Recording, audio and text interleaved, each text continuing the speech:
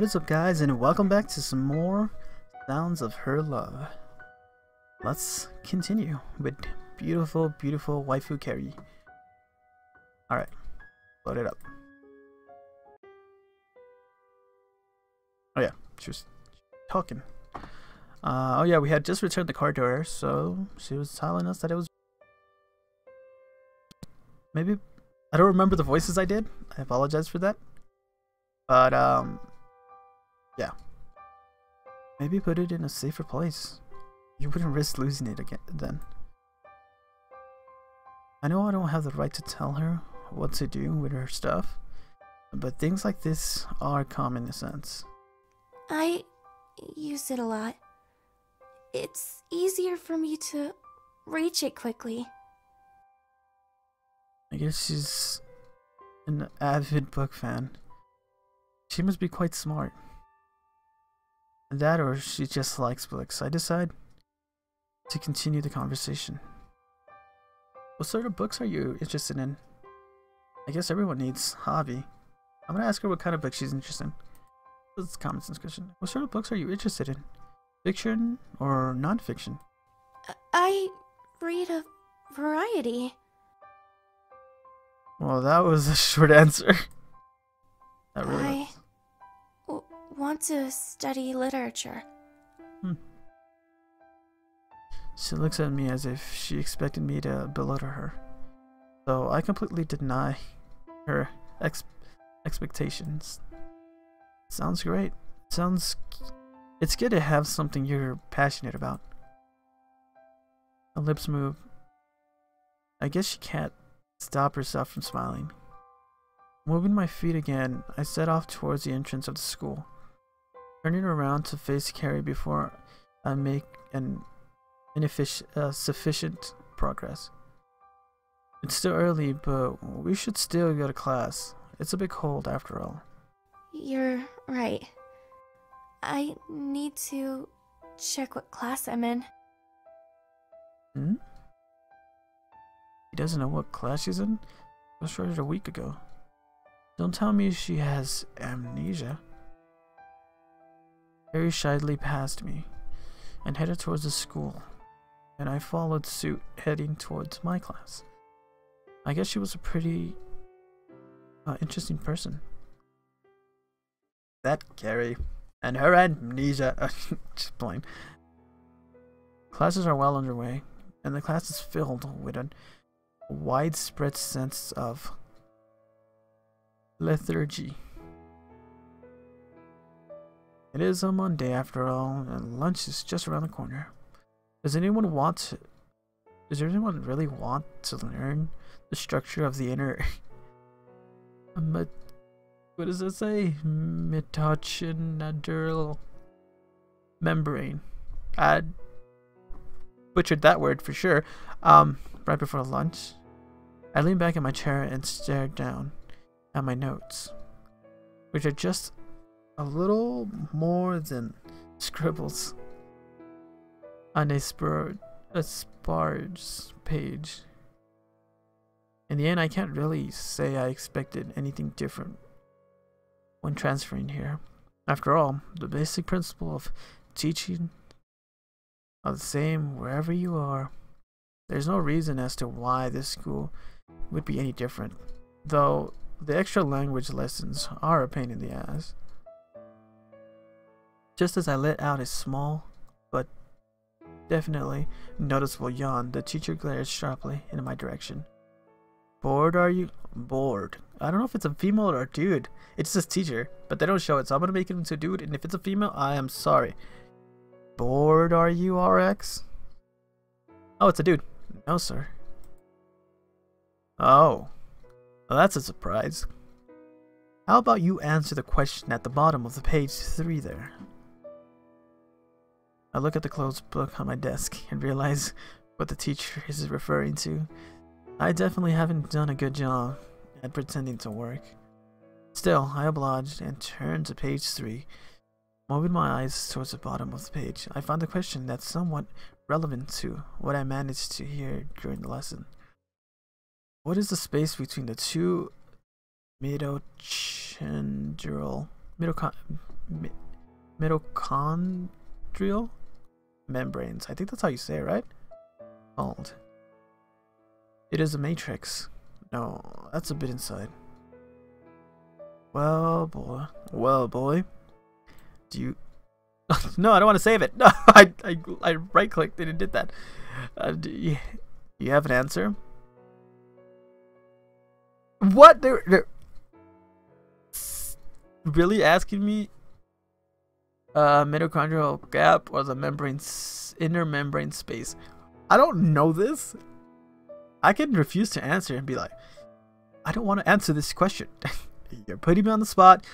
It's embarrassing. The whole class is staring at me, hoping I answer right or wrong, and I'm probably gonna get it wrong. So, I can't. Jesus.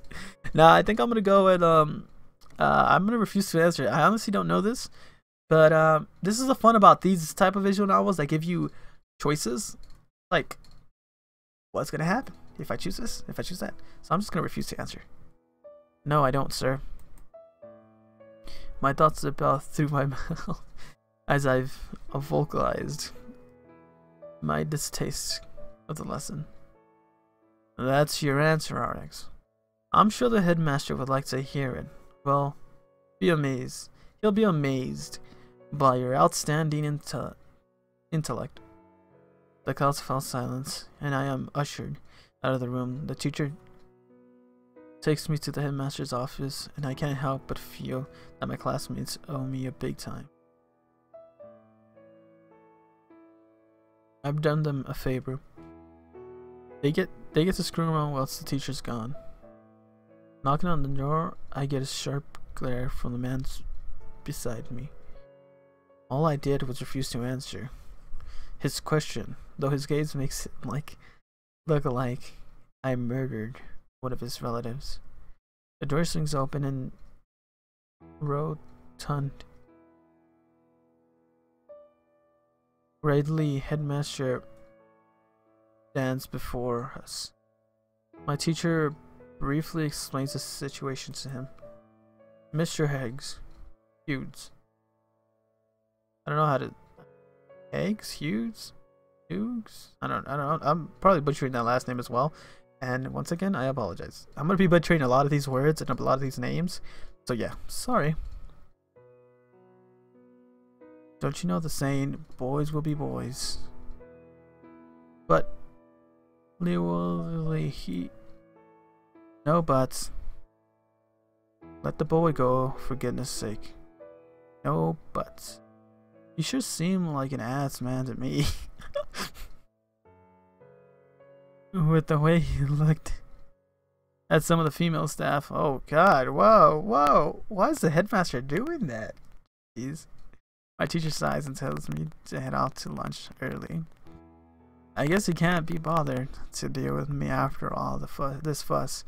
To be honest, I regret saying anything in the first place. When are we gonna see Carrie again? His waifu. Chatter radiates from the squats of people in the cafeteria. I've waved my way through. I've weaved my way through those standing around, and people walking in the opposite direction. The line is long as always. Unlike most schools, the food here is actually quite good, so naturally it's in high demand. I joined the queue of students left famished by the morning lessons. Time slows as the line slowly inches forward. All this for a sandwich? I know, mate. They're lush, aren't they? Made with 100% Walsh beef. That's what they say anyways. I find it hard to believe they would import that stuff to Japan just for these one school. Eventually, I'm the one gazing at what's on offer at the counter. To be honest, that guy was right. The beef here sure is lush. It's quite a prestigious school. I buy the sandwich and stuff it into my bag. This place is quite packed, so I doubt I'd find a place to sit down. Just as I'm about to leave, I spot a table that's actually empty. Well, almost. I notice someone familiar eating by herself. Oh, it's Carrie again. Why is she sitting by herself? It's that girl from earlier. Carrie, was it? I wonder if I should approach her. I hardly know her, but I kind of want to sit down. It's cold outside. Of course, I'm gonna approach her. You know what? I may as well approach her. She's alone after all. I've been in the situation plenty of times this past week. I know how it feels. One step at a time, I make my way over to the table. Her silky braided, gentle rest. Oh, her silky braids gently rest by her sides. And unlike before, her braids only move due to her actions. As I draw closer, she takes notice of my presence and directs her head towards me. She hesitates to speak, but I planned on taking the initiative from the beginning. Alright guys, so if you guys want to know what they talk about, stay tuned for the next episode. But this is where I'm going to end this one off. I don't know why I have a smug face on my look on my face. But I do. I don't even have a webcam. If you ever had a webcam, gets to be like, that guy's an asshole. I don't know why, but he's an asshole. No, this visual novel is really good actually. I like the idea of him being like, does she have amnesia? Why does she need to know where her school is? I think, in my opinion, I think she's a transfer student. Like, she just transferred, or she just like she was sick or something, and she couldn't make it for the first week, and she got there. There's so many possibilities that the story has an end. I don't know. She's alone, which could mean that she has a weird past. I don't know, but we don't know. But we will find out while we read this. So yeah, I hope you guys enjoyed this episode. Leave a like, leave a comment, subscribe for more, and I'll see you guys on the next Sounds of Her Love. Waifu Carrie #1.